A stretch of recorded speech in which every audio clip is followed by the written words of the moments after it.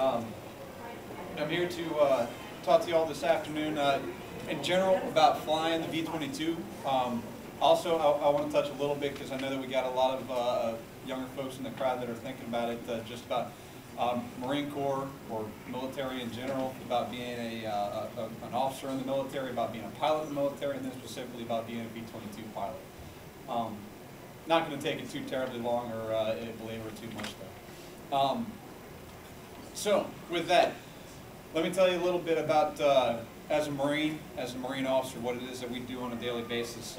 Y'all generally see it on TV more often than not these days, but it really is the essence of what we are, is going overseas and doing the country's dirty work, so to speak. Go out and honest to God, as a military officer first and a pilot second, it's our job to go out and honestly get boots on the ground and go and fight our nation's wars.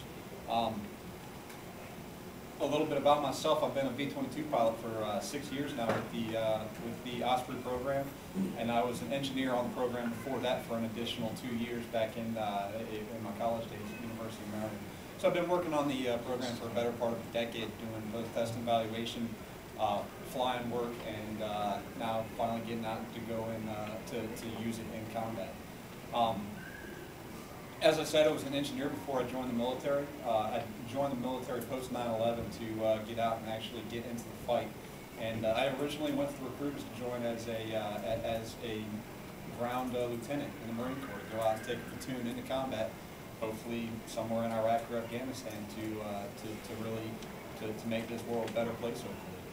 Hopefully, they told me at the time that I could finally be a pilot if I wanted to. I had to go and get surgery on my eyes to get it done, but I was allowed to go and become a pilot after I got that surgery, and after that it was game over. I just went ahead and I was going to do the whole pilot gig from there on out.